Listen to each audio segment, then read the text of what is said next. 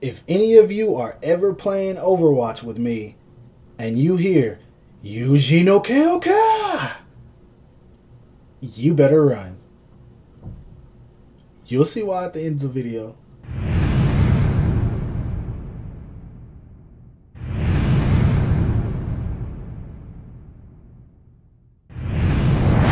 My warrior soul burns for this damn figure, man. Let's get into it.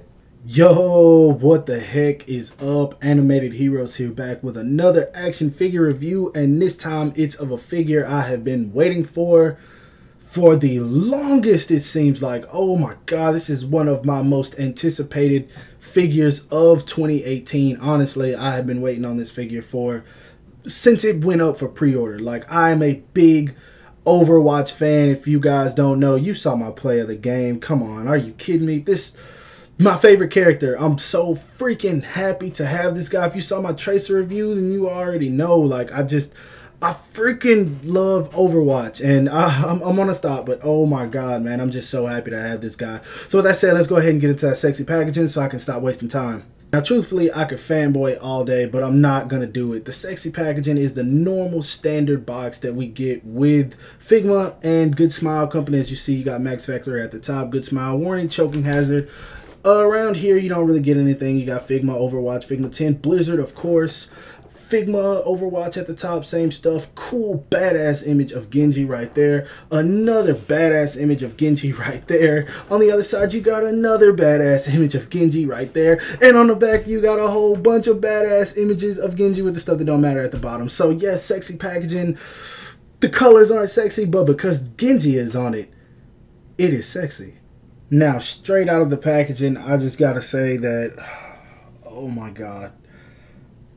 This figure is exactly why I love Figma so much. I know some people don't like Figma, but in my opinion, Figma is the best action figure company when it comes to making anime style figures, because this is phenomenal. This is amazing. Just look at the detail. They got every bit of his suit down. The colors look amazing. The weapons look amazing. Paintwork always clean. Sculpt. There's that Genji butt for you, Jessica. Man, just everything is awesome about this figure. My boy got the Nike track running shoes on. Even the sculpt on those are awesome. You got these little, I guess they call them the shocks in the back. I don't know, man. Just the color of the green that complements the suit. Every little thing. I know what you're saying. Oh, you're fanboying, you like it. Shut up. This is awesome, man. Oh my god. I'm in love. This probably already is my favorite figure. Now, for you people who saying, oh, it's not all that great, it looks okay, there is one gripe I have. So for you people who always want to look for the negative, there's one gripe I have I'll talk about in a minute. But oh man, this is beautiful. This is awesome. Just, oh my god, it's sick. Okay, I'm gonna stop. I'm gonna put him back and catch his size real quick. Yostetemo, Yori Ostesen. My boy Genji stands literally right at 6 inches. So he definitely looks tall. I'm not sure if it's just because he's a lanky character, but he looks tall, and of course we'll see how tall he is compared to other figures later. But let's get to the articulation. Here we are. He looks up about that much. Most of the looking up comes out of the neck, of course, which I think I still have some of the plastic in, if you guys can see that right here. Yeah, I don't have fingernails, so, oh, there we go. Got that out of there. But anyway, he looks up about that much. Perfectly fine for me. I'm fine with it. It's because this piece of the head right here connects to the back of the neck, so he can't really look up much more than that. He looks down almost completely using the neck, and it's not very far, but I mean, Genji has no reason to be looking down. Tilt about that much to that side, a little bit more actually. If you use the neck, you can tilt it a little bit more, and of course his head can turn all the way around. Now his ponytail is on a ball. Yeah, it's on a ball peg in there, so you can pretty much move that around however you want to. I'm going to have it up a lot, especially from when he's doing his attacks. So, man, that is awesome. Anyway, he does have a diaphragm joint that works really good. He can crunch forward, but of course the armor kind of restricts it just a little bit, but not much. It works really well. He can turn to the side, of course, at the diaphragm joint, and he can turn at the waist. He can also hunch forward at the waist for even more effectiveness. Now, here's the part that I don't like, and that's this piece right here. It's something new that they've done.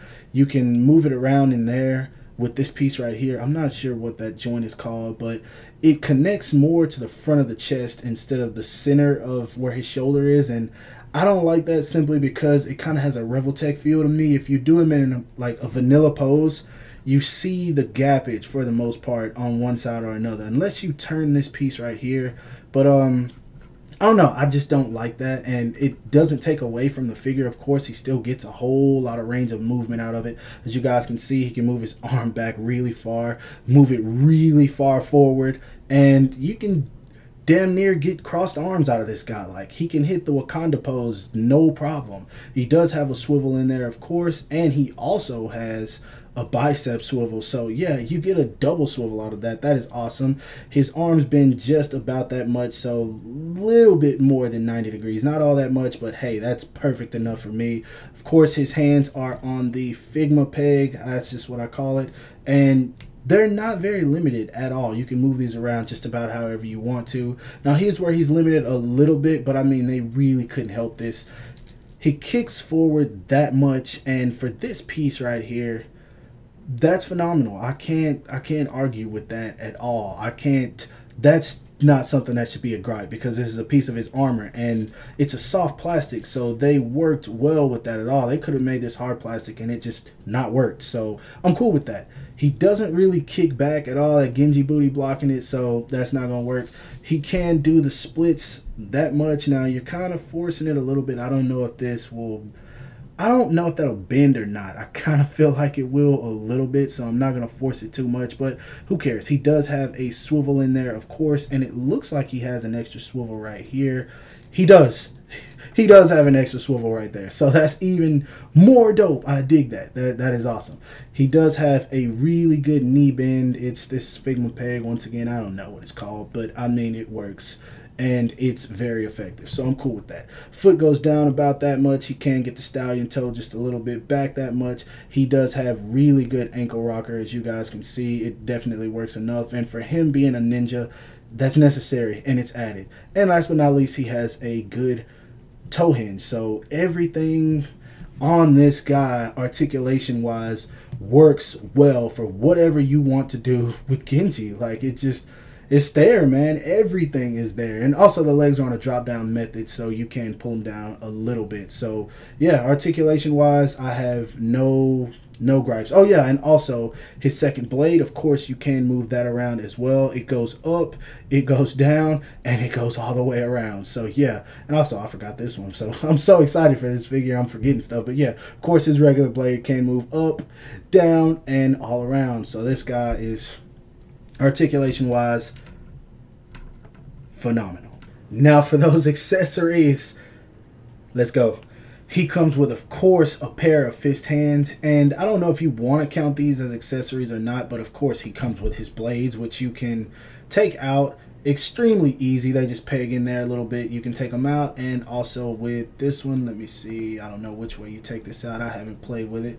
I'll just pull. All right, it comes out on that end. So yeah, you can pull both of these out, and man, I'm just happy they did that. I think it was easier for them to make it to where you can just take these out instead of actually putting the blades in there, because the blades are pretty slim and I would hate to risk breaking one of those trying to put them in the sheath. So I'm definitely okay with that. Now, the Wakatashi is dope, man. Oh my god, try not to fanboy, but it's dope, man. Look at that blade. Look at that, the detail and sculpt and paintwork, spot on. Now, if you think I'm fanboying about this, wait until you see the dragon's blade. Oh, bruh, that is so sick, man.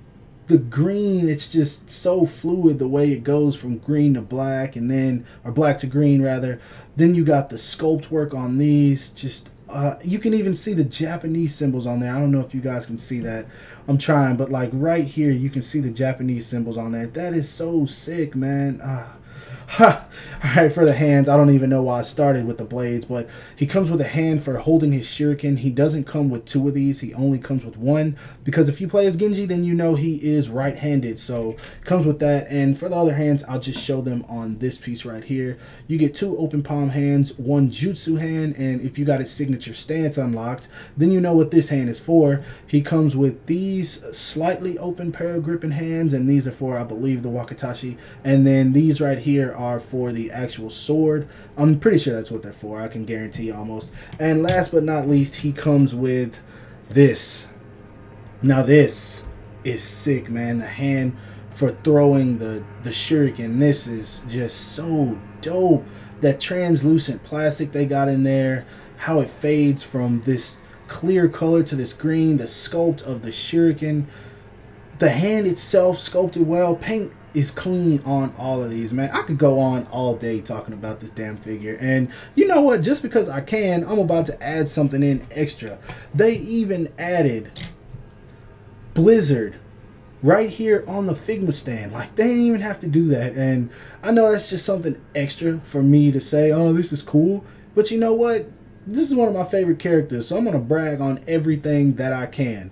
Now let's go ahead and get to some size comparisons. Now for some size comparisons, here he is standing next to a fully custom Super Saiyan 3 Goku with the Super Saiyan God head on it, or Super Saiyan Blue head rather, and of course the SH Figuarts Super Saiyan Vegeta with the Scouter Vegeta head on it. And as you guys can see, he's taller than both of them. Next up, here he is next to the SH Figuarts 2.0 Sage Mode Naruto and my most favorite anime character ever, SH Figuarts first release Sasuke Uchiha. Here he is standing next to the Marvel Legends Sasquatch Wave Deadpool, which is my favorite Marvel Legends and a Marvel Legends loser. Now lastly, of course, here he is standing next to the one that matters the most, the Bae Overwatch Figma Teresa, my woman crush Wednesday every day. You seem nice. I'd hate to kill you. Now, if you don't know how I feel about this figure already, then clearly you haven't even watched the other, I don't know, however long I've been talking, because I've given this figure nothing but praise, and that's exactly what it deserves, because it looks like this guy came straight out of the game. Just period. 110%. Paintwork, amazing. Sculpt and detail, amazing. Literally every element of Genji is here. From the robotic suit to the weapons, just it's all there, all the way down to the shoes, man. They didn't miss a mark on this figure. And even an added bonus, the articulation is 100% amazing, especially with what they had to go with. This being a cyborg figure, they could have slacked off in so many areas, but they didn't.